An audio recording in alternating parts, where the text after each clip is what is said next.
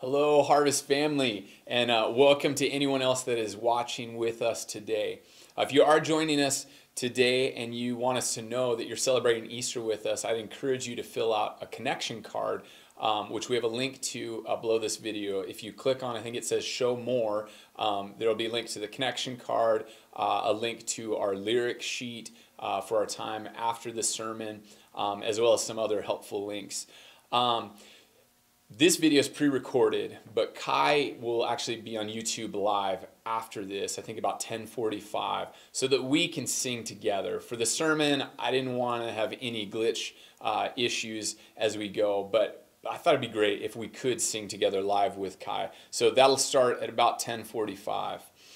When we started praying about our Easter service and planning a few months ago, we certainly didn't see this coming. This isn't what I pictured. This is not what I would have chosen, and yet I think that this actually might be one of the most helpful backdrops for us to hear the Easter message in my lifetime at least. The message of Easter has been relevant for 2,000 plus years, but I suspect that if we're paying attention, we're more ready today to hear the good news of the Easter message than ever before.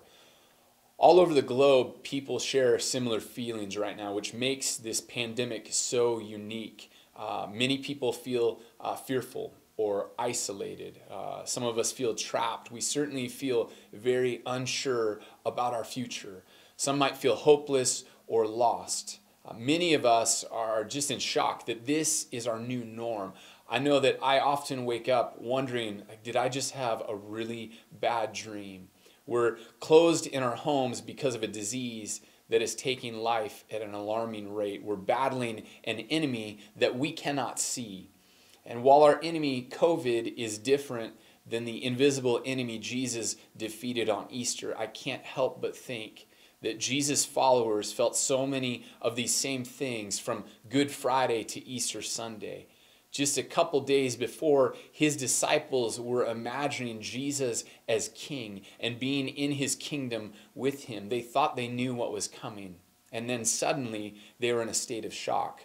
I'm confident that they felt isolated, that they felt trapped, fearful, that maybe they were hopeless, that they were lost. They were certainly uncertain of their future. And I'm sure they woke up Saturday and Sunday hoping, praying that it had all been just a bad dream. But Easter came, and what they found was an empty grave. The angel told them that Jesus had risen from the dead, that the grave could not hold him, that he had defeated death. The resurrection meant life for all who would place their faith in Jesus, the defeater of sin and death. Jesus' followers went from crushed in one moment, and just within days, they were filled with hope because Jesus had risen.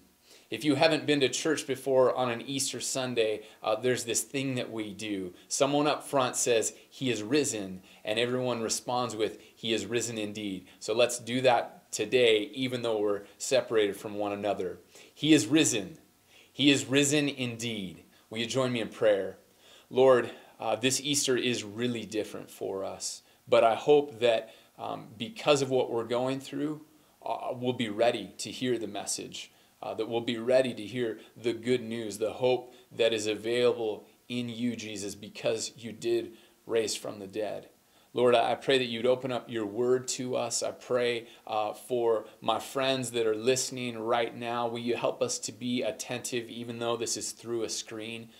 God, thank you that we are still able to gather in this way, and we just pray that your word would be clear as we hear it, as we take it in.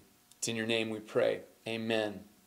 Well, we'll be in 1 Peter 1, 3 through 9. If you have your Bibles, you can turn there with me. And oddly enough, I chose this passage probably a couple months ago, and today it's amazing to me how well it fits the circumstances that we find ourselves in. So let me read this to you. Verse 3, "Blessed be the God and Father of our Lord Jesus Christ.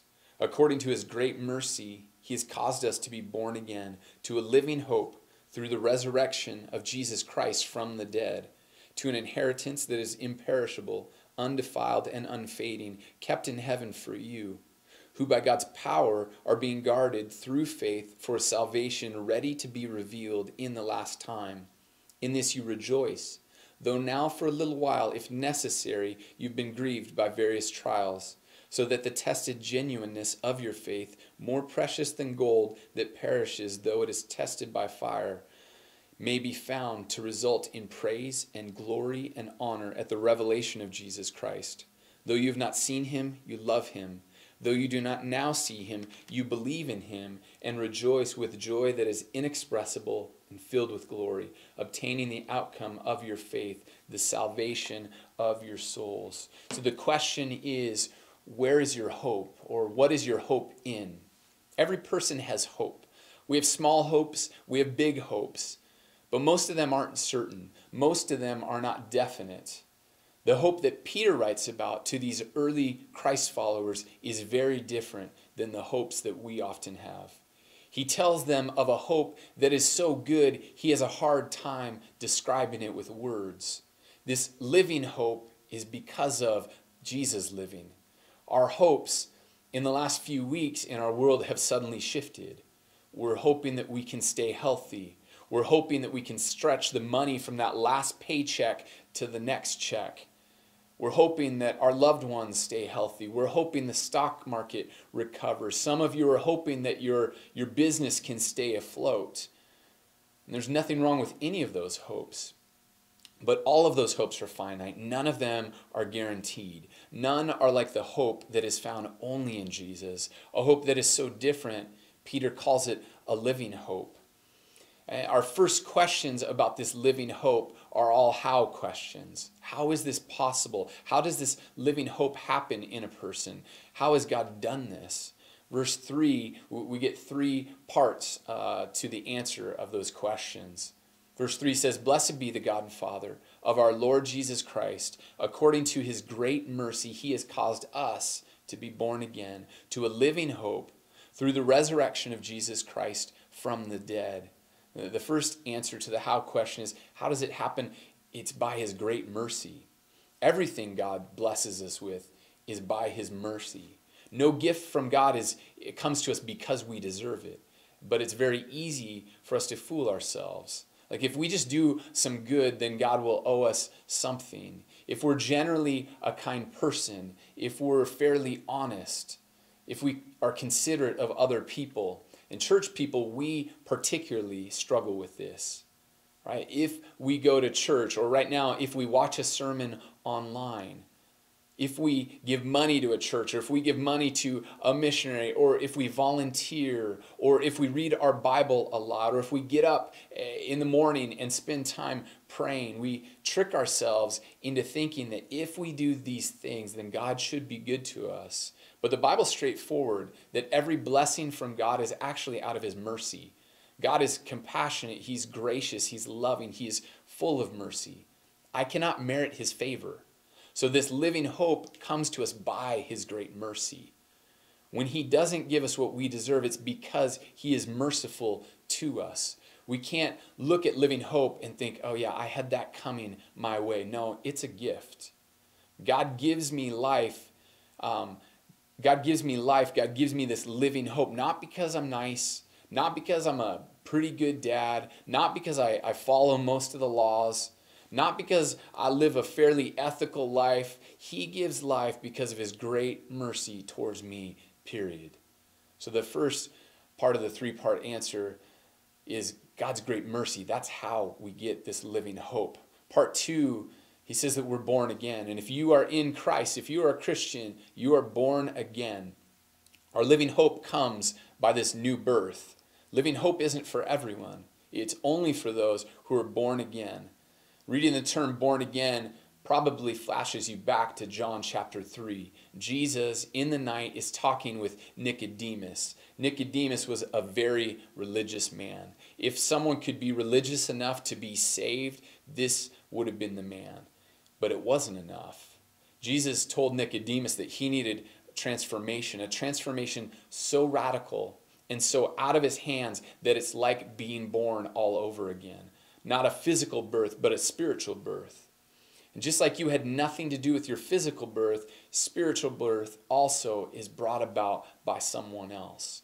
This is God causing you to have this new life. And the Bible lays it out this way. God reveals himself to you, right? He opens up your eyes, your heart to understand the gospel. He gives you new life or regeneration. And then the response is that you believe. And one pastor compares it to fire. He asks the question, which comes first, the flame or the heat? Well, the flame obviously comes first, but as soon as the flame is there, there is heat that you can feel. And similarly, God works in your heart in such a way that he gives you new life, and your response immediately is that you believe. God caused it, and you respond by believing. I suspect right now that people all over the world are thinking and searching and asking deeper, harder questions about life, about eternity, about God than we were just even a few weeks ago. And I'm confident that God is revealing himself. I'm sure that there are many people watching sermons today that just a couple months ago never would have imagined that they'd be in a church on Easter Sunday or watching on YouTube. But God is stirring in hearts. God is bringing about belief in people. And in many ways, being born again is something that we really can't put our finger on. You can't put it under a microscope and study it.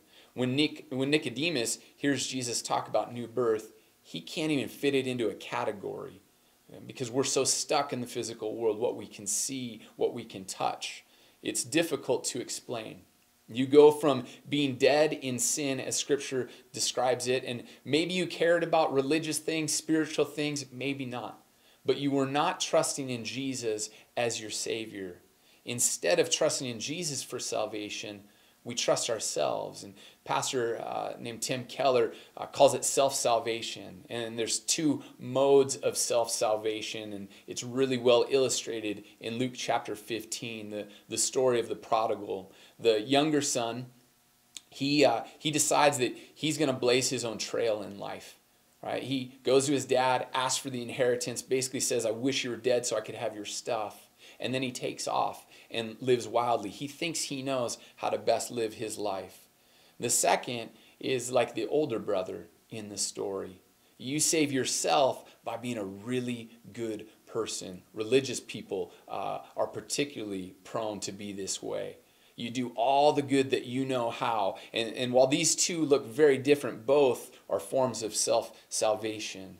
The younger brother, he goes off and he parties. He lives wildly. But then he comes to the end of the trail. And it says that he comes to his senses. He realizes that his way of living isn't working. And he goes back to his father.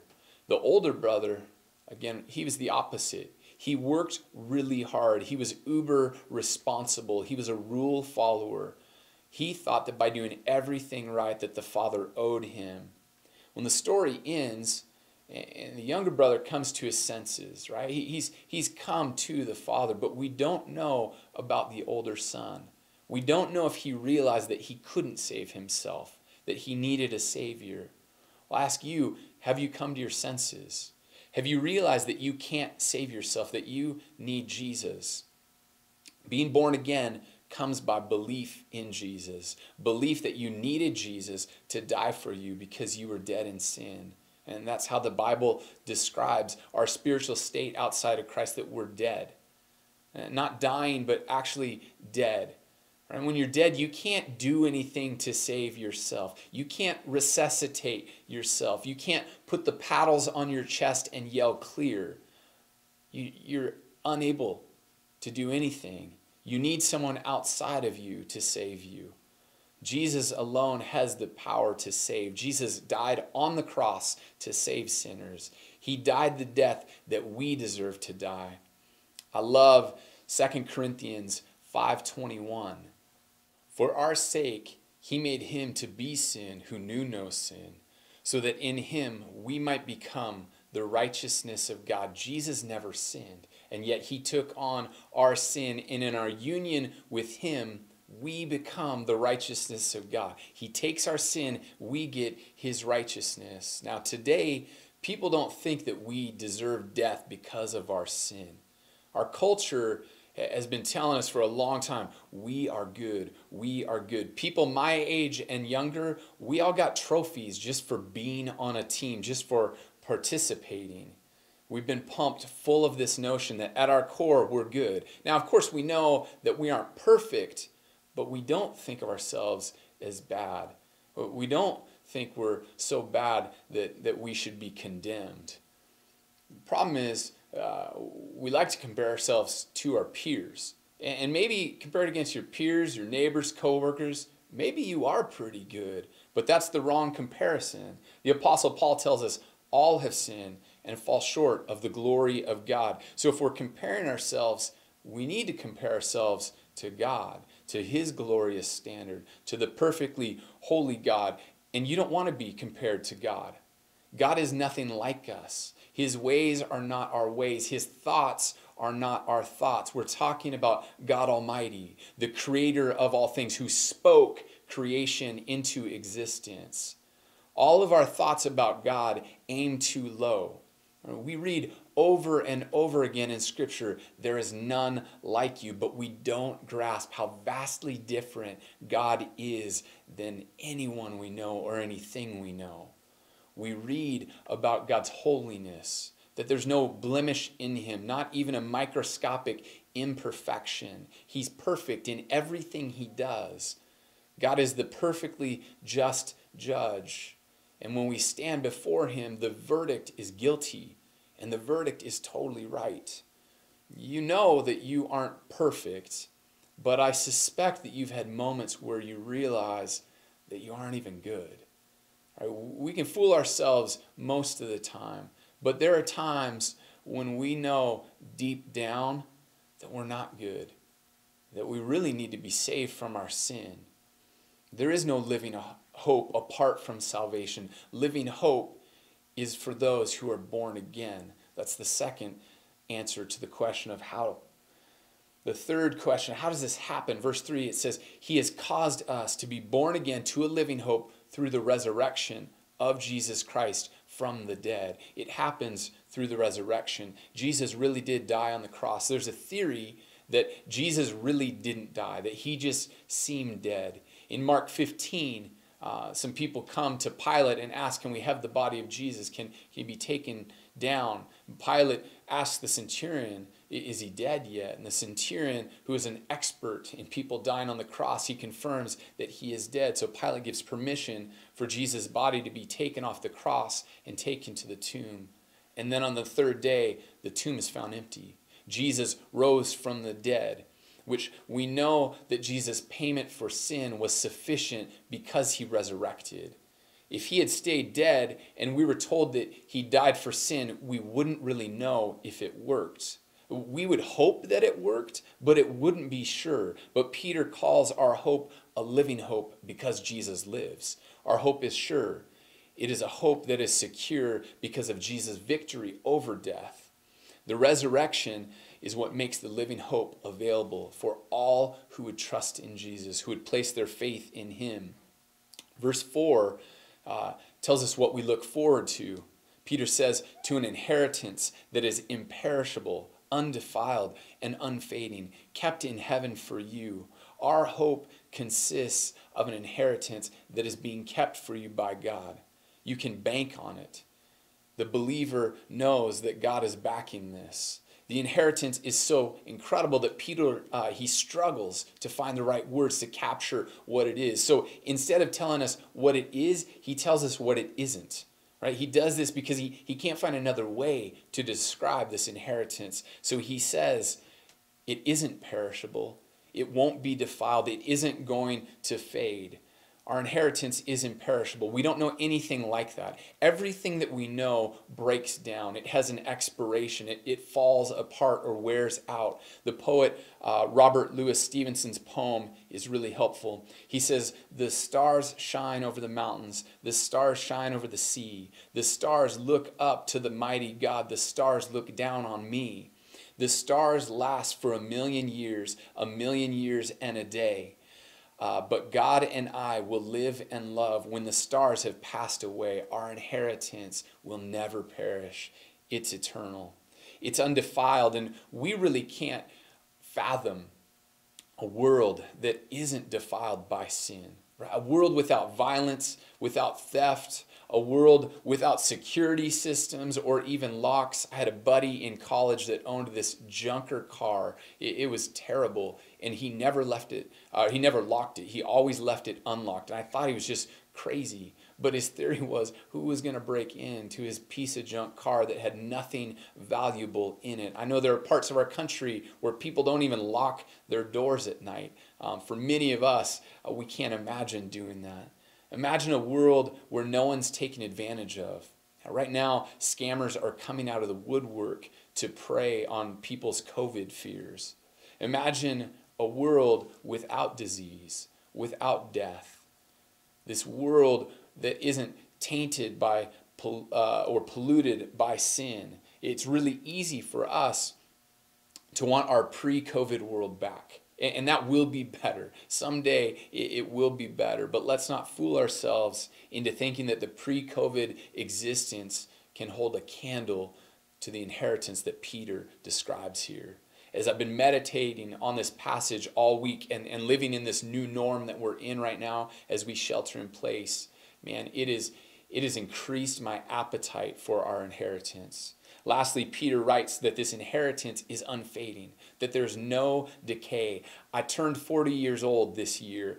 I still think I'm young, but my body is making compelling arguments that I'm not as young as I used to be. I've found that losing a little weight after the holidays isn't as easy as it used to be. Gravity appears to be winning. My injuries over the past 12 months have just stacked up one after another. I'm likely to sprain an ankle or pull a hammy if I just look at a basketball court or a soccer field. We are fading. And COVID right now reminds us of how truly frail our bodies are, that each body eventually will fail. One day each of us will breathe our last. And for those who've placed their faith in Jesus, they will be united with him in eternal life.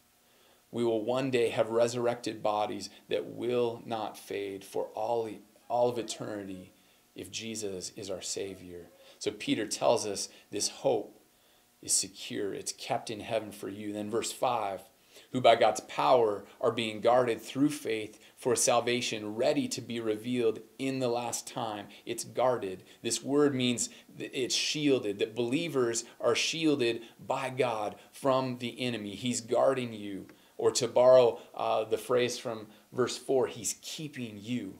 Right? You aren't out there fighting on your own.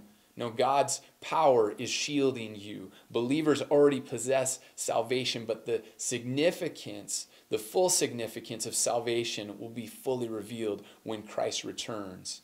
Verse 4 told us our inheritance is being kept for you, and verse 5 says you are being kept for it by God's power. Nothing is taking you from God's mighty hand. Christ followers, your worst case scenario in this world is that you are in God's hands as you go through all the trials of life, right? You face nothing alone. God is with you in all of this. No matter how bad life can get, God is with you. Now, the non-Christian, the person who has not placed their faith in Jesus, they cannot say the same thing. Verses 3 through 5, you'll notice they're incredibly positive. They're very uplifting. If you know Jesus, you have this great living hope. You have an inheritance that we can barely even imagine. But what you don't know, perhaps, about 1 Peter is that Peter's writing a letter to these early Christians who are bruised and battered. They're discouraged. They're weary from all of these trials that they've been facing. And he starts off the book by reminding them of this living hope that they have, and that they can fix their eyes, their gaze on what they have in Christ, not in the world around them that is falling apart, that is unpredictable, that is unrelenting. Verse 6, Peter tells these early Christians what all this means for the circumstances that they do find themselves in right now. Before they have the inheritance, Peter tells us similarly what this means for us today. Verse 6, he says, "In this you rejoice, though now for a little while, if necessary, you've been grieved by various trials." What are these trials? There's a wide range of meaning for trials. It certainly involved persecution for them, maybe physical suffering, perhaps seeing loved ones suffer. Could have been loss, could have been a shortage of necessity or a lack of permanence. He starts off verse 6 saying, "In this," meaning the truths from verses 3 through 5 result in the believer rejoicing. But just knowing a truth doesn't automatically produce joy, right? Maybe you've been going to church as long as you can remember. Maybe you've heard this passage over and over again. It's not new to you. You know these truths, and yet you find yourself scared. You find yourself stressed. Maybe you even find yourself without hope. So what is the Christ follower's responsibility in response to biblical truth? Well, it's faith. Do you trust God's word? Do you trust what he said? Like, you can have a great theology, but if you don't have faith, what does it do? God does the heavy lifting, and our part, our response is faith. David Helm, a pastor in Chicago, he says, "Faith turns sound doctrine into sound practice. Faith makes theological security experiential." All right, this is how Christians can have joy in any circumstance, because of their response to the truth of the gospel is faith in God Most High, the one who is all-powerful, the God of great mercy, who has already won the battle with decisive victory. And now this doesn't mean that trials don't cause grief. The Christian life is a constant mix of joy and sorrow. This is probably best illustrated when a Christian dies. When we grieve the loss of a friend, a brother, or a sister in Christ who has died. And it's even harder a lot of times for us if they're young, if it feels like they could have or should have had more decades to live. So we're deeply grieved, and yet simultaneously we rejoice knowing that they're in Christ. We rejoice because we know what we deserved outside of Christ, but because of God's great mercy, he saves. So when a Christian dies, we feel the grief and we're able to rejoice. The Christian life is filled with grief and joy. Every day as a Christ follower, there is so much to be grieved about as well as to be joyful about. Life is hard, and I think we feel that especially right now. We will be grieved by many trials, a variety of trials.